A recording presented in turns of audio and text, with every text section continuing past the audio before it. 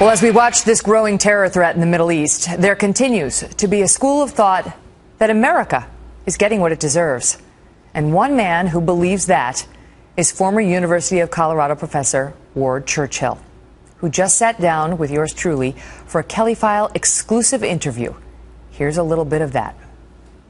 You yourself poured salt in the wounds of the victims of 9/11 and their families.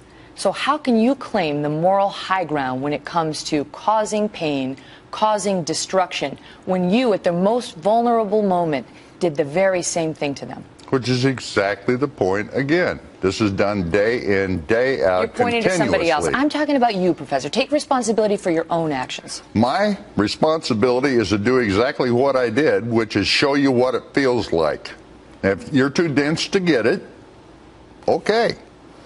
But I would assume that there are people out there who are not, including some of the victims' family members, I might add. What? What about them?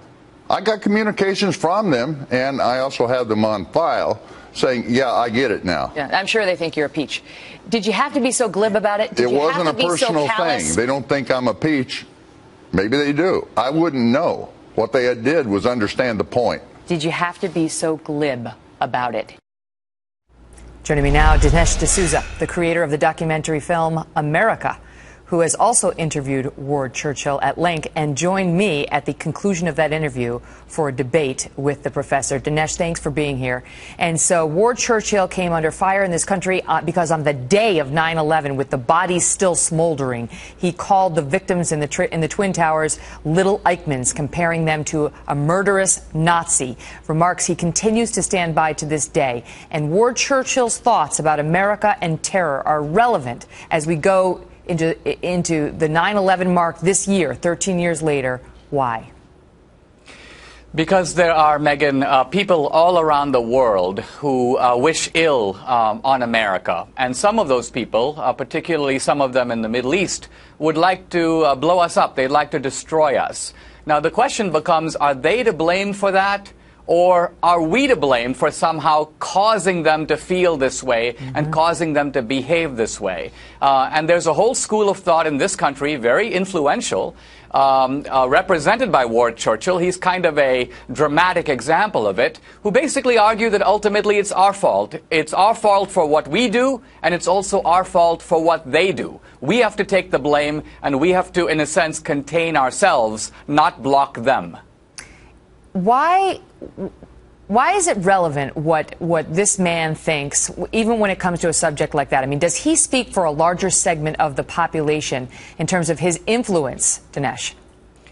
Yeah, you know, on the face of it, you've interviewed now Megan, Bill Ayers, and you're now taking on Ward Churchill. Now, on the face of it, these guys are extremists, and some people might say, well, why are you featuring these extremists? The reason is that the extremists on the left do not occupy the same position as extremists on the right. On the right, if you have some skinhead or some Ku Klux Klansman, that guy has zero influence on the Republican Party, zero influence on conservatism. But on the left, these extremists who make claims like America's evil, America is a force for genocide, they are in a sense the moral conscience of American progressivism. True, most progressives don't want to blow up the Pentagon. They won't say that we deserve 9/11. But the idea that America is the bad guy, that's something that they routinely teach in the schools. And that's why guys like Bill Ayers can teach in colleges and universities. They can write textbooks. They're completely respectable on the American left. And it's not until you put them under the gun and put them under scrutiny that they are, for the first time, often in decades, held directly accountable for what they do and what they say. That's where it is. It's because they have power and did for years in the field of academia,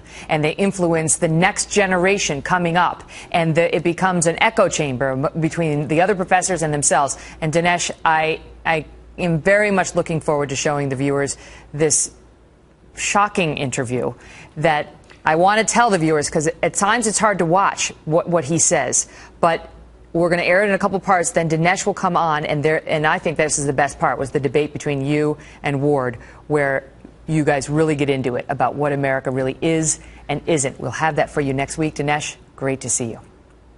A pleasure.